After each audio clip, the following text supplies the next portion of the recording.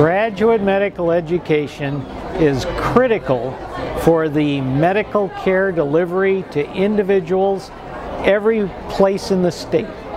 We have to have residents that are in what we call graduate medical education after medical school to stay here in Nevada and take care of our people.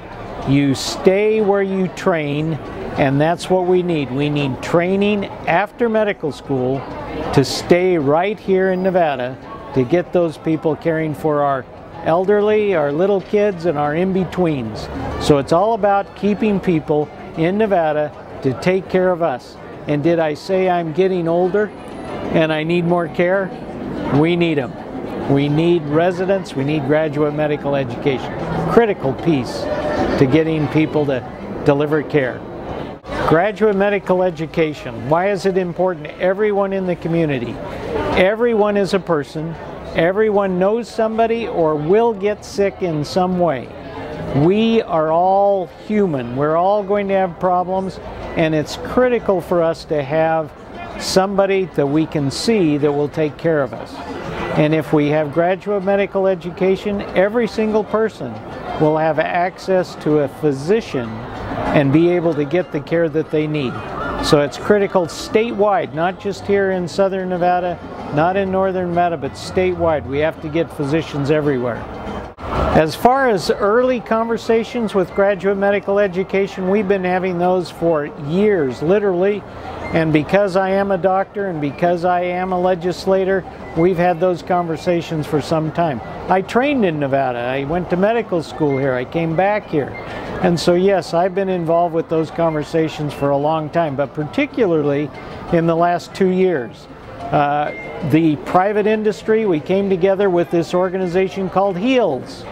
We had this group and we got together, we had hospital administrators, we had private industry, we had medical schools, all coming around the table and saying we need more graduate medical education.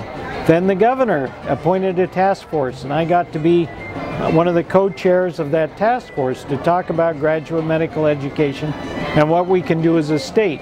And because of those conversations, this next legislative session that's going to happen, we're going to have real conversations, what we can do to help fund graduate medical education, get more doctors in Nevada.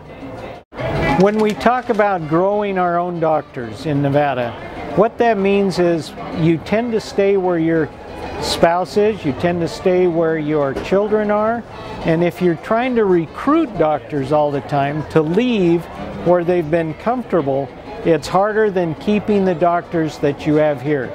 So we call that growing your own doctors. When you have a doctor who's been trained in Nevada, he's going to or she's going to stay in Nevada where their children go to school, where they have a network of referral patterns, where they're used to the community and they're already playing soccer, they're already coaching their kids, they're part of the community. That's how we grow them. We keep them here in graduate medical education. So that's one of the key things.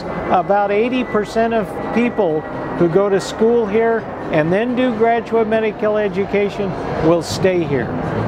We need more growth, and growth will allow more people to have health care access.